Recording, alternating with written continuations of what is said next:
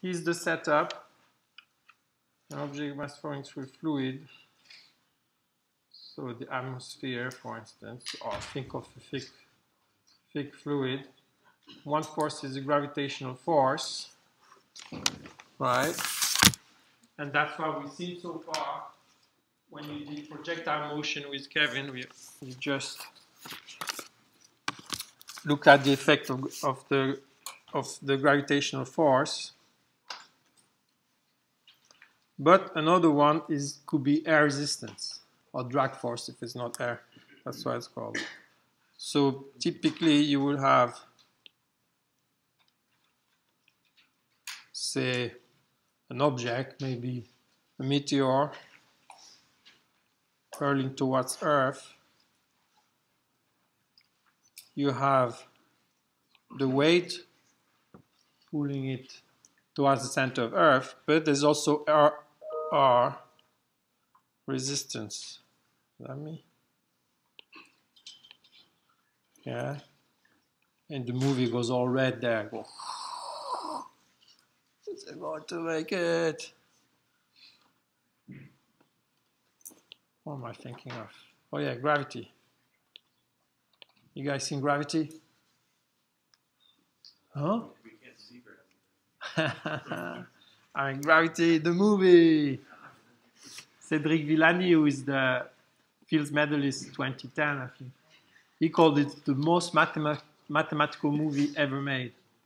Because everything is, all the motion of all the objects and the animation is made through a computer graphics imaging, but they need to follow the laws of physics, so it looks realistic, and so it's all based on physics, all based on the laws that we'll see in the final chapter.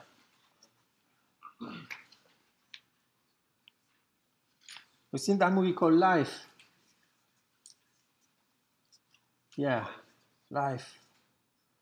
They like to go away, they get a little organism, and then it all turns bad. And then they go back to Earth, they think they send the organism into space. Yeah, you remember that? No? Life. Ryan Gosling. No, not Ryan Gosling, the other one. Ryan Reynolds. Jake Gyllenhaal. I can't remember his name. Can never say his name. You've seen that, no? I recommend it. Much more gruesome than I anticipated.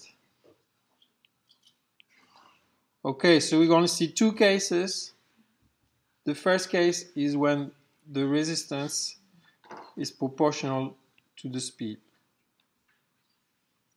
And so if you do the fluid mechanics course in third or fourth, in your case it will be in third year, yeah. You will see that's what happens for viscous fluids. You can model that just from the modeling of the fluid. It's pretty nice. Also, that applies pretty well for small objects through air.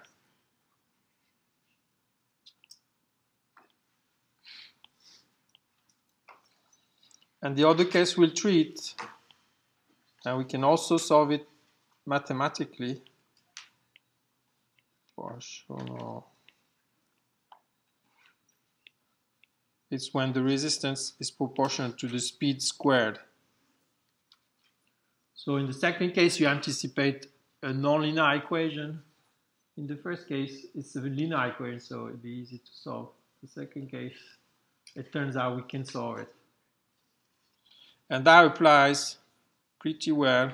Empirically, you can see that it works pretty well to describe the air resistance of large objects through the air. Say a parachute, for instance.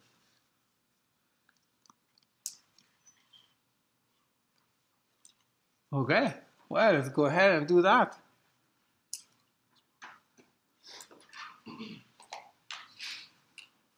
Let's do the first case. Drag is proportional to the speed. So we're just going to write that down. That's what I have here in the framed expression. I just have a constant proportionality times v, the velocity. I put a minus because clearly resistance is going to be against the direction of velocity. Right? If an object is moving in a certain direction, that's the direction of velocity. If there's resistance, it's going to be opposite to that. And then instead of calling the constant, I don't know, k or lambda, whatever, I call that minus bm or minus mb. That's just for convenience. I could have called it minus b, but you will see that the m, if we introduce m, it's nicer, then everything will cancel out nicely. Okay, x0 is 0, b0 is 0. So you just have to think of somebody just jumping off a plane, basically. Just stepping up like that. Not jumping, then just stepping out of a plane. Let's do that. Newton's law. So ma, if I do everything along the vertical axis, the forces are going to be, I'm taking the vertical axis downwards, so it's going to be plus mg, and v I expect it to increase, so I have to take it downwards as well, and then minus mbv, the resistance.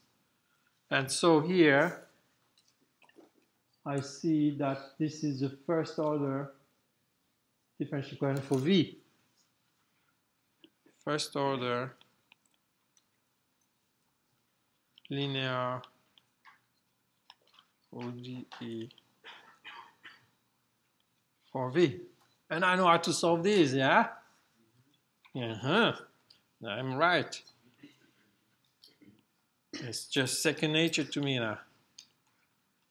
I know I have to go through 4 steps. The first step is to write it in the standard form. So I need to bring my v to the left. I've divided across by m to bring that coefficient to 1. And on the right I have g. So now I can identify my p and my q. P is going to be b. That's all I need, in fact, if I want to compute the integrating factor method, the integrating factor, sorry. So it's going to be this. So that's easy to integrate.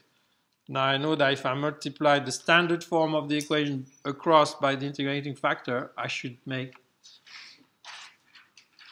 the product rule appear on the left-hand side. So let's check that I'm going at it the right way. Multiplying across. Yeah. Multiply it across. Always do that. Why does he always do that? Because students always do that. They always forget the right-hand side for some reason. Some of them. And now I look at the left-hand side. Do I see the product rule in action? Do I see uv prime plus u prime v? Yes, sirree. I do. Yeah. If I take u as exponential bt, I do indeed have u prime in the second term. So that's all good. I'm on the right tracks. I haven't done any mistakes so far. I can see that this is the same as this. And now I can integrate both sides. Left-hand side is just going to be EBV plus a constant. I'm going to just use constant on the right-hand side. Then the integral of this, there's g, which is a constant, and then there's exponential bt. Derivative of exponential is exponential, but it's exponential bt, so the derivative is going to be b exponential bt. I don't want the b, so I'm just going to put 1 over b to prevent that. Yeah, if I differentiate 1 over b exponential bt, I'm going to get 1 over b times exponential bt. So I'm going to get, okay.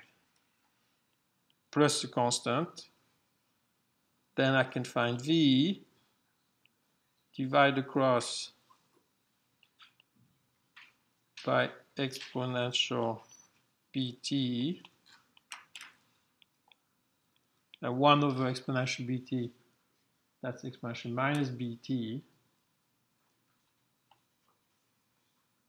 And then I had an initial condition, yeah, v of 0, 0. So I can find c now.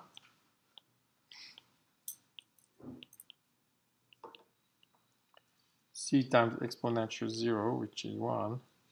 So that tells me that c minus g over b. And now I finally have my solution. Vt equals g over b. Okay. That wasn't too hard.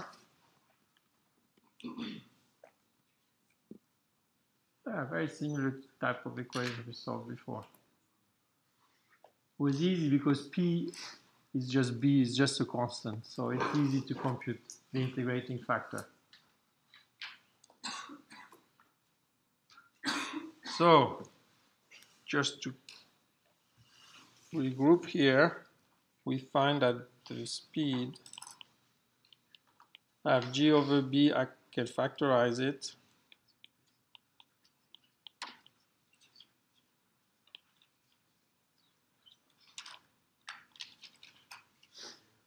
The v of t, the velocity, changes as follows. When t goes to infinity, we see that v tends to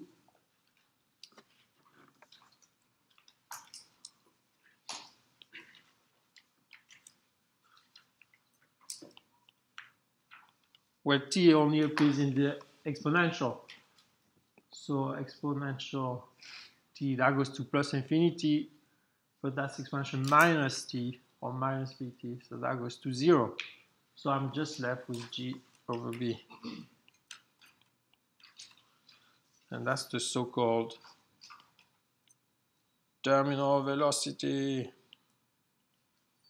So that's another one of my math movie quiz, but if I say which movie is that now, I should have.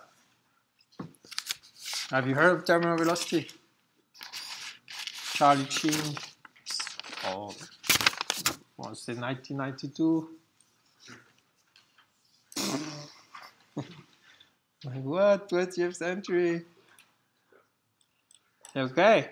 So if I was to plot this function here, it would look something like this.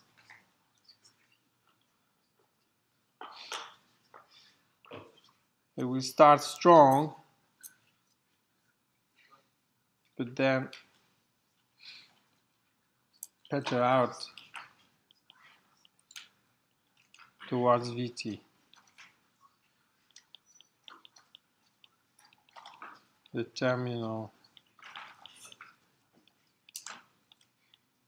velocity.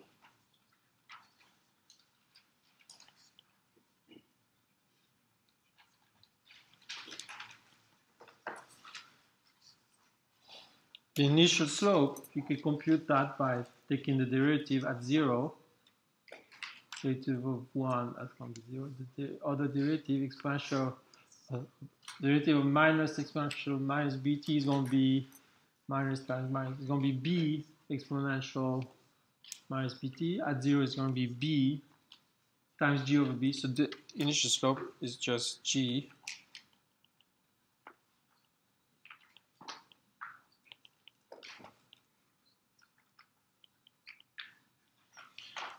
Yeah, initially you subject it. What's the slope? That's the derivative of the function. Derivative of the velocity is the acceleration.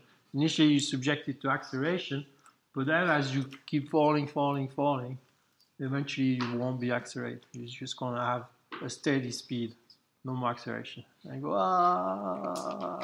like this. But you don't hear it because it's all gone. Yeah. Anybody done skydiving? You gotta do it. It sounds like crazy, but you can, it's just gone. Good fun. Okay. Initial. So it's the opposite of the bungee jump. Bungee jump, you experience a greater acceleration than g. Here, when you just have terminal velocity as t goes to infinity.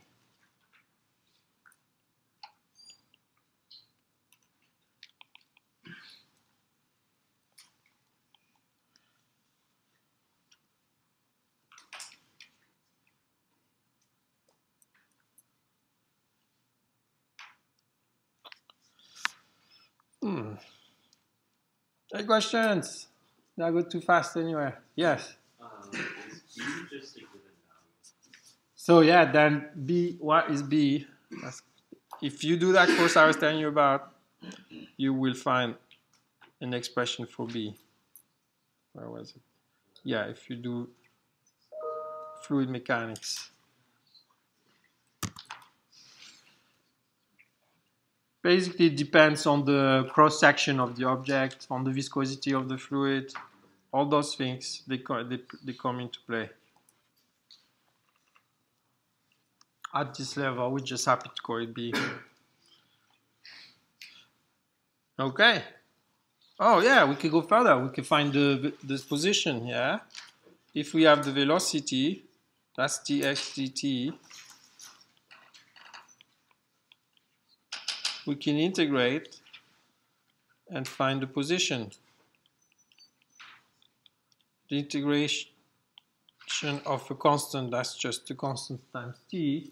Integration of the exponential, well, we've just done that.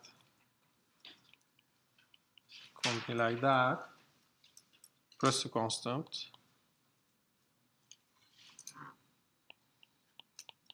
Now just right here, g over bt minus minus is going to be plus g over b squared plus a constant. You're told that 0 at 0. So that gives you C.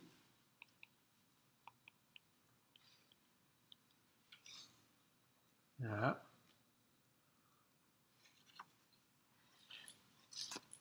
And so we found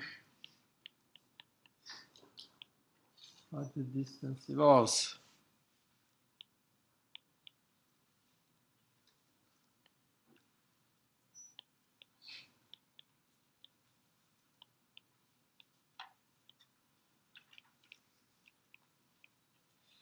Yeah. As t increases, time goes by, that exponential term is going to become negligible. And then you just have linear variation with time of distance, which is not that hard to sustain. But what happens if the drag force is very small? Yeah, so if there's no drag force, then you will expect 1/2 of gt squared. You will expect a quadratic variation with time. So let's check if that's correct, or if that's consistent. So if the drag force is very small, if I take B,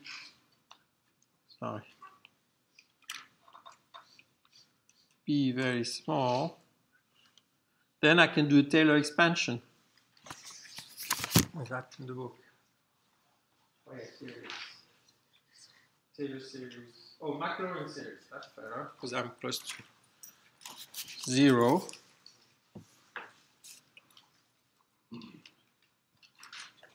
Exponential minus pt. That's going to be, so if I call this f of t, it's going to be close to f of 0, which is 1, plus f prime of 0. So f prime, that's going to be minus p exponential minus bt at 0. So that's just going to be minus p prime of 0 times t plus 1/2 f double prime. I'm going to have to differentiate again. I'll have this. I'll show it in it. I'm going to have b squared and then t squared plus etc. All right, so if I plug that in there, I can see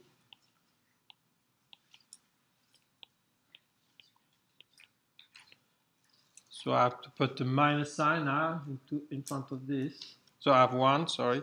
Now I have minus the expression I just wrote above. So it's going to be minus 1 plus pt minus a half, etc. What's that? I can see that the 1's cancel out here. And then the t term, I have g over bt, and then I have minus g, always b squared. B squared. Then I have minus g over b squared times bt. So that's again the same term, and they also cancel out. So I'm left with minus g over b squared times minus 1/2. So it's going to be plus 1/2. B squared is going to cancel out. I'm left with 1/2 of g squared, which is what I will expect. No influence of the b term now. And I have just free fall.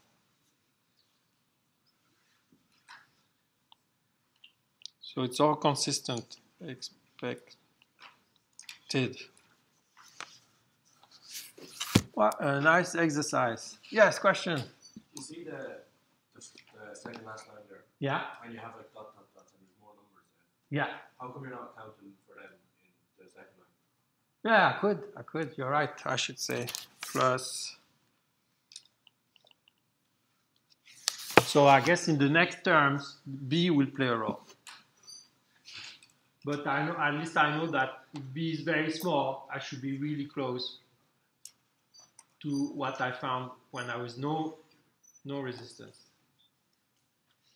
So you're right. You could either say that's the exact solution, or you could say, oh, the effect is very small, and it's only going to show up at the next term, the term t cubed. Term t squared is the same as if there was no air resistance. So it's nice, consistency. Very important in physics and in applied math to make sure that when you have result, it's consistent with what you know already before. Often that's what you do, right? You have a very simple model, it works to a certain extent, then it doesn't work anymore, so you refine the model, come up with more sophisticated theory, but it has to be consistent. So you have to check that in the limit where you have neglected those effects you're now accounting for, you're consistent with the previous theory. Just like special relativity is consistent with Newton mechanics, and then general relativity is consistent with special relativity, and so on and so forth. So that's why I was going on about that. Maybe you'll see that later in physics. But you're right, yeah? I should add it here. I was just checking for consistency. Plus dot, dot, dot.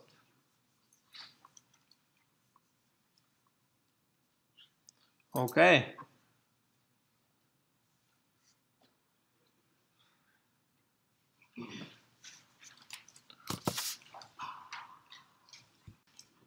Okay. So let's move on to the other case that's also solvable. It's when the resistance is not proportional to the square speed.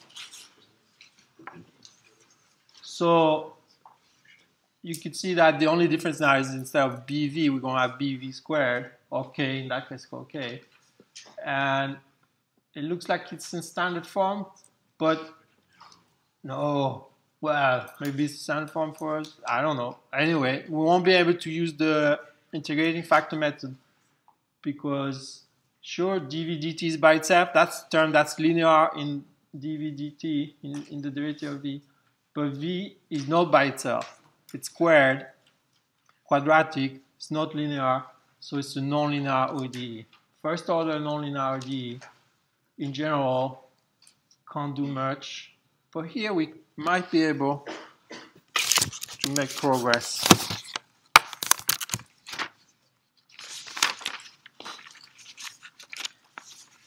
Yeah, let's try this. Huh. I thought I had it. Oh, I have to improvise. Let's do it together then. How we're going to do this often, especially if dvdt is by itself, you can do separation of variables. And let's see if we can here. Just going to try to put the v on this one side and the t on the other. Yeah, I can. I can write dv kv squared on the left and dt on the right. And then I can integrate both sides. So that's the method of separation of variables. Separation.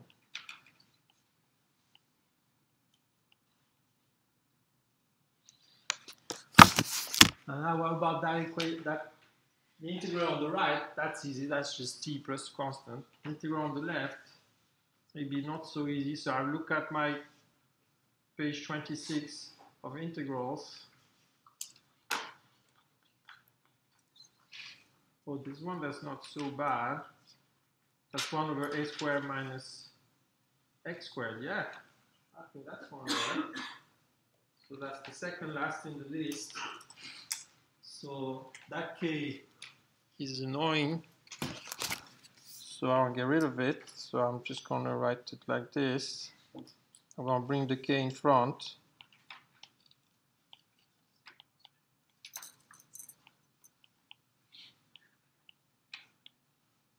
And then I'm going to multiply both sides by the k.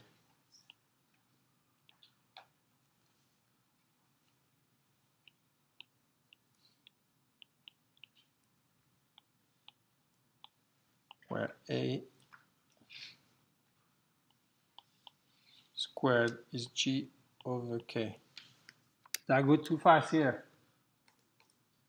You see I have k, I can bring it to the right-hand side, or multiply both sides by k if you want. It will disappear from the left-hand side. On the right-hand side, I have k dt.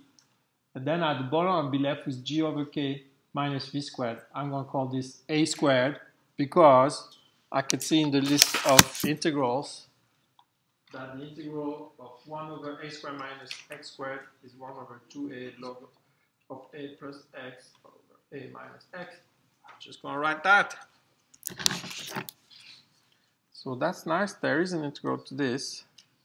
1 over 2a a plus v. And on the right-hand side, it's just going to be kt plus c. Yeah. And I'm looking for v. So I'm going to multiply both sides by 2a plus, I'm just going to call that d now. Right, d is going to be 2ac, but c is arbitrary for the moment, so I can just call it d. I want to arrive at v, so I'm going to take the log on both sides. No, sorry, I'm going to take the exponential on both sides.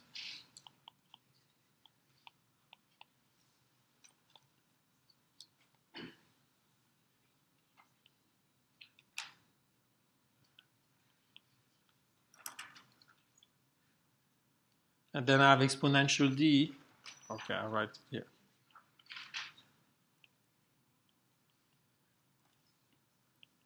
Exponential d, I'm going to call that, I don't know, another constant e. Okay, I'm nearly there now. I multiply across by a minus v.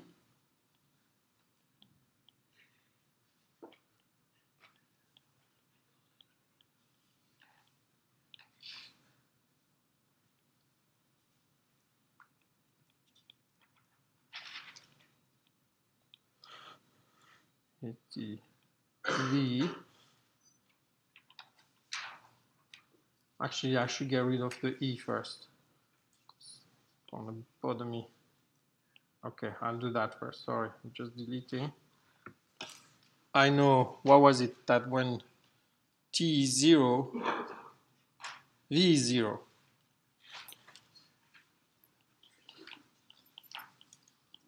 So that means a plus 0 over a minus 0 equals e times exponential 0. So it means that e is 1. Yeah, might as well get rid of that e now. So again, I try to arrive at v.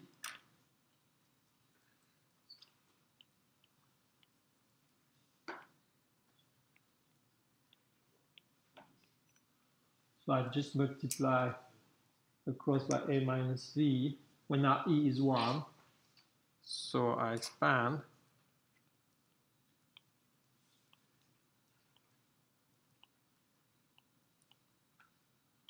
And now I have v on both sides. I just have one equation for one unknown, which is v. 1 plus ATV on the left, and a and so on the right. And finally, v or t equals a. What is a? It was a squared was g over k, wasn't it? Yes. So that's going to be square root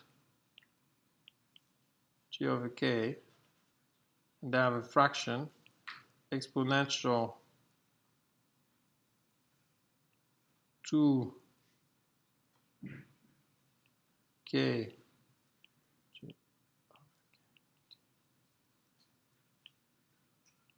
minus 1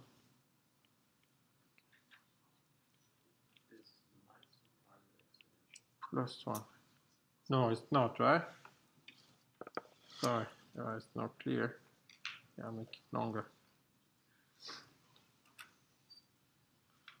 Okay, that's what I have. Wow, not so nice. Well, I can tidy up the square roots.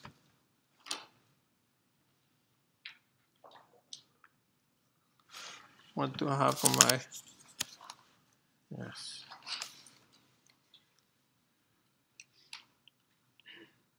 Okay, I want to do it directly on that expression here. It's going to be square root, of 2 gk. All right, you all agree? K times square root of g over square root of k. It's going to just be square root of k times square root of g, so that's square root of 2 gk. I can do that at the bottom as well. Huh?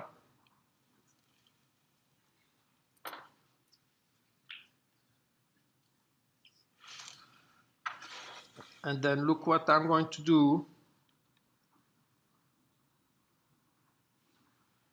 Multiply top and bottom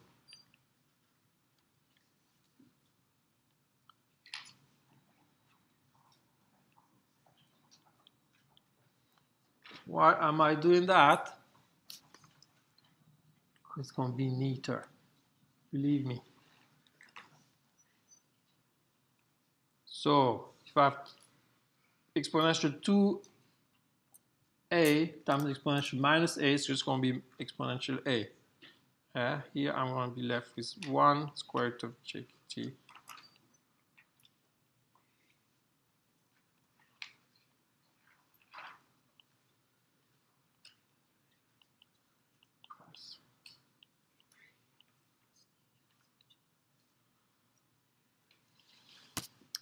And this, I believe, is your first exposure to hyperbolic trigonometry. Have you seen hyperbolic functions before? Hyperbolic cosine, hyperbolic sine? No. Oh, I did have it there. Okay, so I'll just rewrite it once more.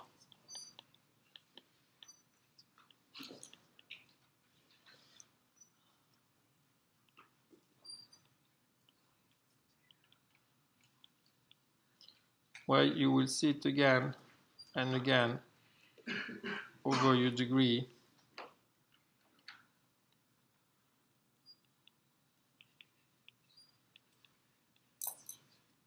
That's the so-called hyperbolic tangent of square root of gkt. Tan h, hyperbolic tangent. If you plot it, it looks like this. Again, you'll have a right. It looks very much like the previous one. And as t goes to infinity, you can see that the exponential minuses, they go to 0.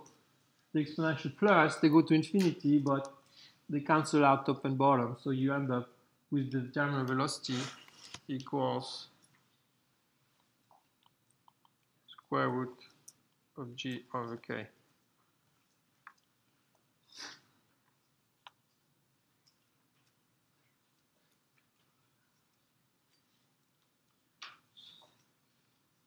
Okay, so just to give you a taster of things to come, I'm introducing what's called the hyperbolic cosine and the hyperbolic sine. These are functions that you will come across. And that's how they define okay. Why are they called cos and sines? Hyperbolic cos and sines? Because look, notice what happens if I differentiate it. The first one, exponential t, that's the derivative is exponential t. Exponential minus t is going to be minus exponential t over 2. The derivative of the first one is the second one. And the derivative of the second one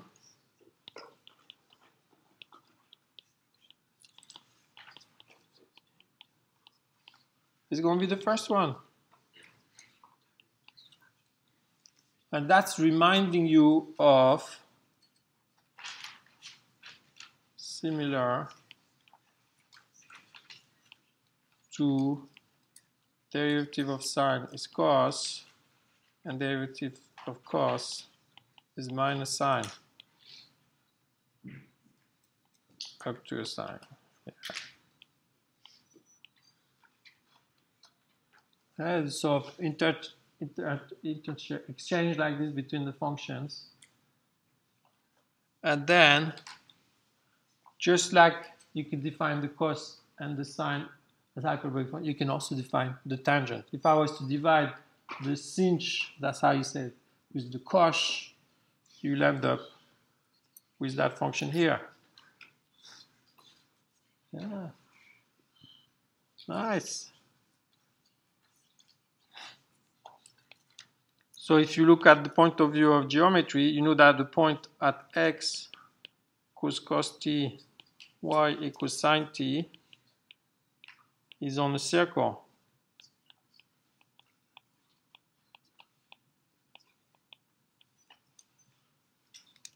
So now if you look at the point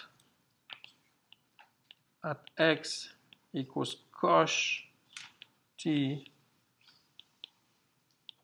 sinh t, and you compute x squared and y squared, you will find that if you do one minus the other, you will be left.